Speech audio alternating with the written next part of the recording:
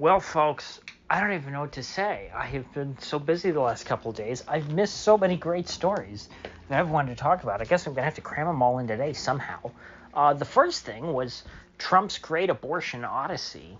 I really, and I really wanted to use that title for a video, but I don't think I can in this omnibus episode.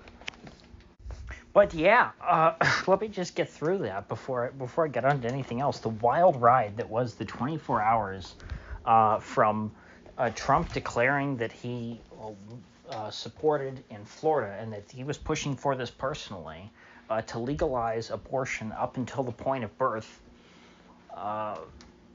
and after, campaigning on saying, hey, we got Roe v. Wade, it's overturned. This is great. We sent abortion back to the states. This is something that should be decided at the state level. A perfectly reasonable and defensible position.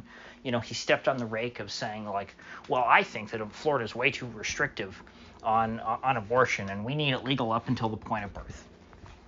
And I know he didn't use those exact words, but he said, hey, I support the ballot measure which would legalize abortion up until the point of birth. And that pissed off a lot of people because, it's one thing for Trump to say, hey, we should leave this up to the states, and say, I'm not going to get involved with the abortion politics. I'll leave that up to the lower levels. I'm running to, lead the federal government, and the federal government is not involved in this and shouldn't be involved in this. It's a really divisive issue. It should be decided, at a lower level of government. But then he goes and puts his finger on the scales. Now, again, he was prompted to do this by an NBC reporter. This is the defense saying, but NBC asked him about abortion. It's like, okay, but you should be prepared if you're a presidential candidate to be able to speak about one of the top wedge issues in America. Like, you need to be really solid on your messaging on that, especially this is a week after we had Trump's VP candidate, J.D. Vance, go in a sit-down interview and make a promise to the pro-choice community that Trump would veto at the federal level any restrictions on abortion. And you know what? Yes, that's consistent with the whole, hey, federal government shouldn't be involved. But, if you're going to do that and you're going to make all these concessions to the pro-choice people and say, hey, the federal government's not going to restrict abortion at all, then you can't then go to a pro-life state or a state that has a general, and that's not even a pro-life state, geez. I mean, the Florida law is just so not, it should be so, it's so milquetoast, by like world standards. Like, I think it's still on average like more liberal than most of Europe on abortion. The law that we have here, it's like 6 weeks, Like, I'm sorry, if you have unprotected sex and 6 weeks is not long enough to take a pregnancy test, it's very hard for me to have sympathy. Like, that's not a big bar to clear.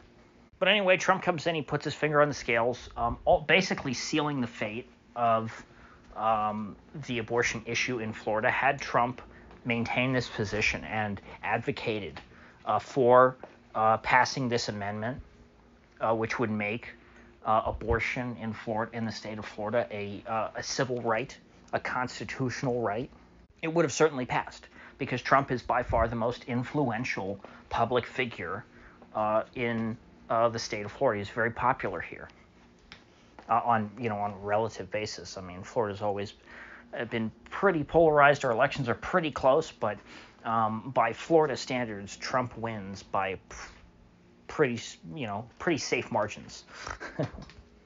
Winning 53% statewide is nothing to sneeze at, especially for a presidential candidate. So anyway, this pissed off a lot of people. It really validated all of the concerns of a lot of the pro-life activists like Lila Rose, who said just flat out, like, hey, based on everything that Trump has said, I can't comfortably support the guy. It validated a lot of those people's concerns. And I think Trump finally found the limit. And I think this is good. He listened to feedback, and he looked at what was going on online, and he said, you know what? I think I finally crossed a line here. And so he did a full 180 the next day. And when it comes to politicians, I'm not here to purity test. I'm not here to I'm not trying to elect the most virtuous people in America. Like, the most virtuous people in America don't even vote for the most part. And they're certainly not running for political office. So I don't need Trump to be a true believer necessarily, but he needs to not betray his voters, and he needs to understand that this is something that his voters care about, even if he doesn't. And he needs to not make them feel like he's their enemy, and he needs to not be their enemy. And so he did a full 180. He said, vote against this amendment. It's way too extreme, which, should be obviously true. I think that, Trump was just uninformed. I think he actually was. I think that is a fair assumption based on the way he talked about the amendment, that he was uninformed on it. And that as soon as he heard the feedback and looked into it a little closer, he's like, oh, yeah, I can't endorse this. Which that is the politically smart move. So I think it's fair to chalk that up as a gaffe. Almost immediately afterwards, Trump was sort of doing damage control. Before the clip even came out, he went out on stage, because it was right before he went out on stage to do a campaign event, and he said something like, some nasty woman from NBC was asking me some very bad questions, and they're very dishonest, misleading. He was like already distancing himself from the interview before it aired. And so, we know, just personally, yeah, Trump's a pro-abortion guy. We can probably imagine why. But as long as he understands that, he can't lead that way, and that, he needs to make nice with the people who feel the opposite, I think he'll be okay. I don't necessarily hate the federalism argument. I do think that it is purely, I think that from Trump's perspective, it's purely a pragmatic one. I don't think that it's a principled thing. I don't think that Trump cares about federalism as a principle. I don't think that he cares about subsidiarity, the term that they use in Switzerland. I don't think that that's how he thinks about government. But in his case, he sees this as a very divisive issue. He knows that he's on the opposite side of his voters for the most part. He also knows that there's a lot of people who he, doesn't want to turn off, who think like him, who are on the opposite side of the abortion issue, and it really is just easier for him to punt it away. And so if he's going to stake out the neutral position, he needs to stay there, at least at the federal level. And if you're going to speak out on state politics at all, speak out in favor of your actual voters, who are the pro-life people. If you're going to sit on the fence, sit on the fence. If you're going to pick a side, side with your people. I don't think it's that complicated. And so for now, happy ending, I guess I would say. All's well that ends well. But then, pretty quickly, that was over the course of a Thursday and then a Friday, all that happened. But something that had been building, I think it was on Wednesday maybe, Trump went to Arlington National Cemetery for a ceremony honoring people who died during the evacuation of Afghanistan, a bunch of American soldiers that were killed in that process, I believe at a particular event. And Trump was in attendance. Wasn't it on Monday? I think it was all the way back on Monday.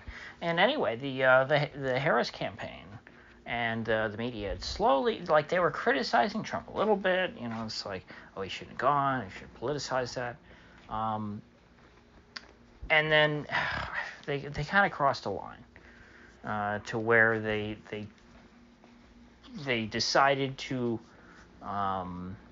implicate the families of these dead soldiers in a political operation. And I don't think that's a smart move, because just like it wasn't, it wasn't good for Trump in 2016 when they had that Muslim guy whose son died in Iraq speak at the DNC.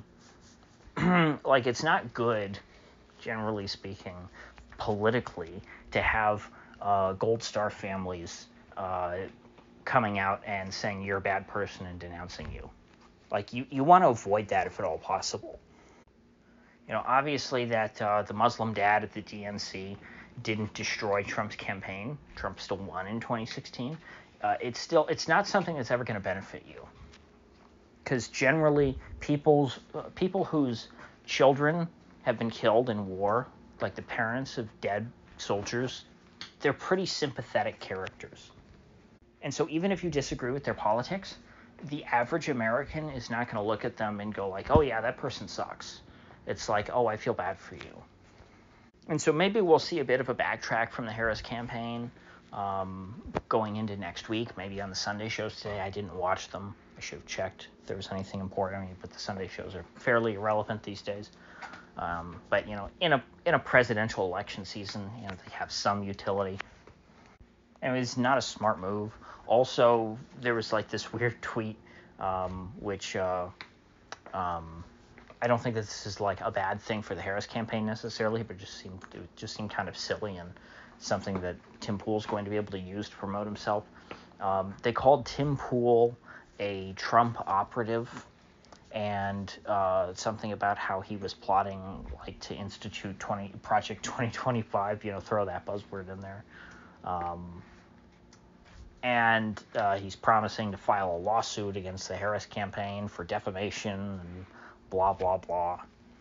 And if he actually could, if he's able to get like past a motion to dismiss, it should be a pretty easy case for him, because all he has to prove is that he's not a paid Trump shill. And assuming that he's not a paid Trump shill,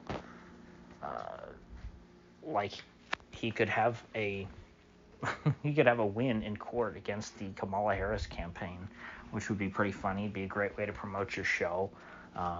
This is like a dream opportunity if you're a media personality.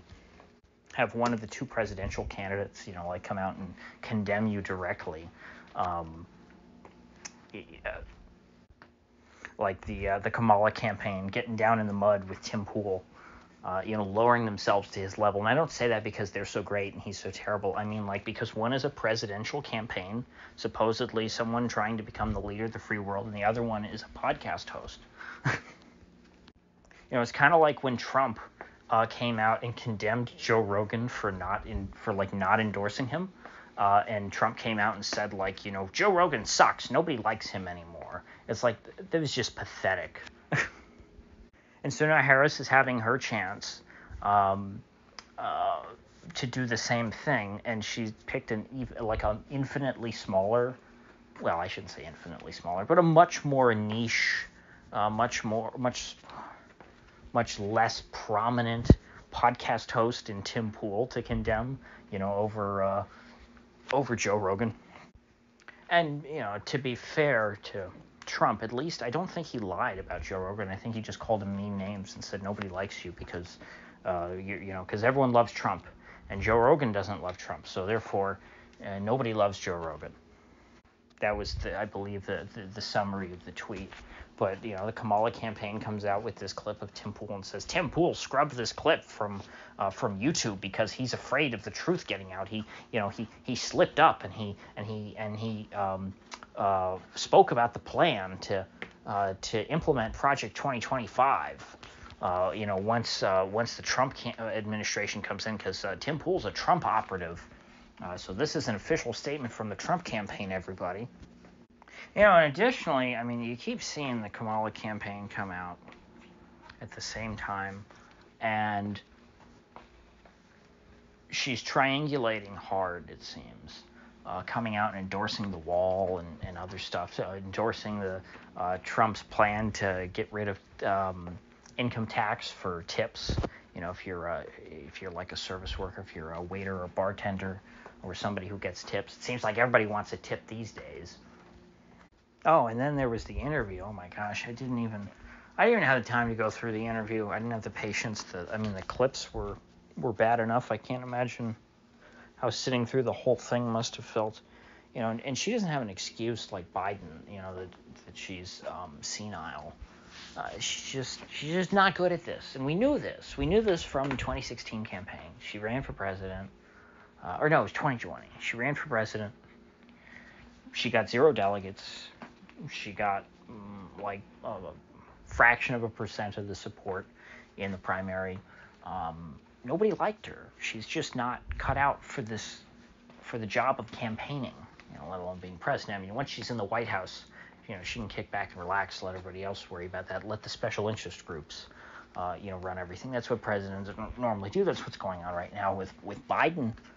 But you have to be articulate enough, you have to be charismatic enough to get through a campaign and convince people that you're some kind of you have to project some sort of leadership persona.